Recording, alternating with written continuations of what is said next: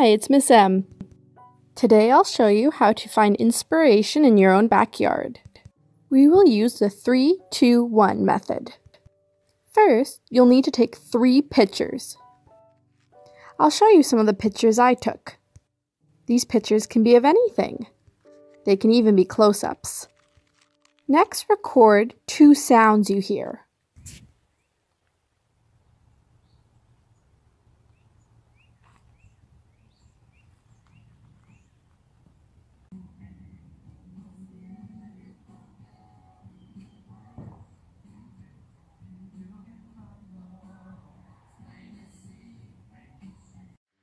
Finally, find one object that you can take into your house.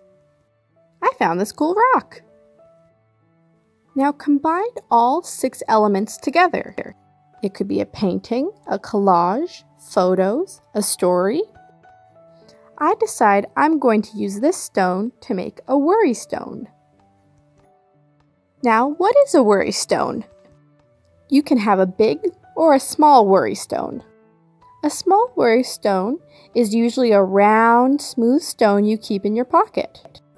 When you get worried, you can rub the stone with your finger and feel calmer. A big worry stone you usually keep by your bed. Before you go to sleep, you can rub your worry stone and let your worry stone absorb all of that stress, any fears. I am going to paint my worry stone like a little house, inspired by the shed in my backyard. When I think about the fire pit, I think of all the good times my family spent around a roaring fire. So the roof will look like a fire itself. It also kind of looks like a sunset, doesn't it?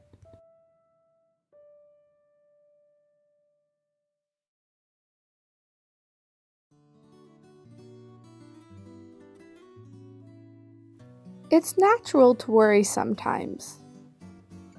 It can be scary when things feel so uncertain.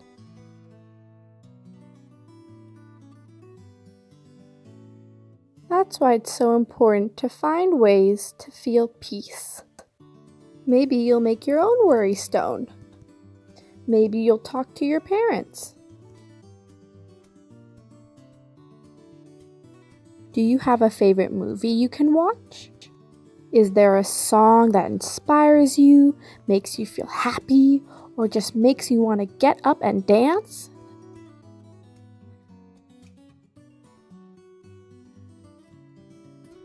Maybe you can plan something fun with your family this week to make sure that you have something to look forward to.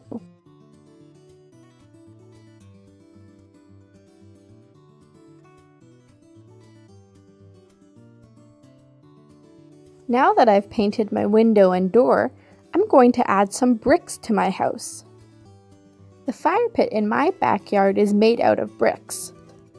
My uncle made that for us.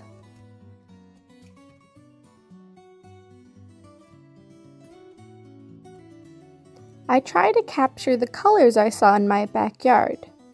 Oranges, reds, yellows, blues and greens.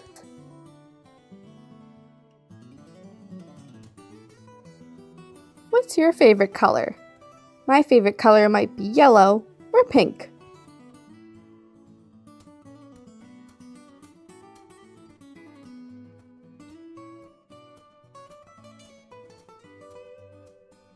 Anything can be your canvas if you just stretch your mind a little.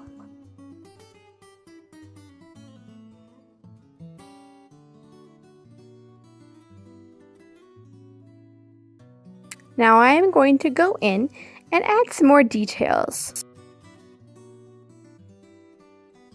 If you're making a worry stone, remember that it's unique to you.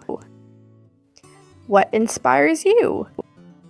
Maybe you like the seaside and the water. Maybe you like the forest. Picture what makes you calm. I love my house and I love my neighbors. I can't see them right now, but through my worry stone, I can still think of them.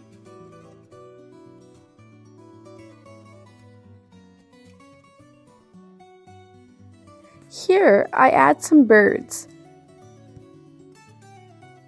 These little birds can remind me of their songs.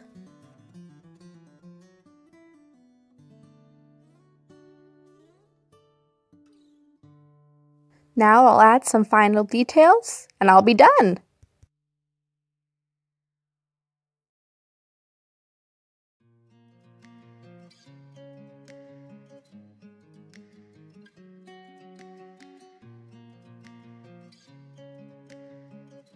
And there you have it.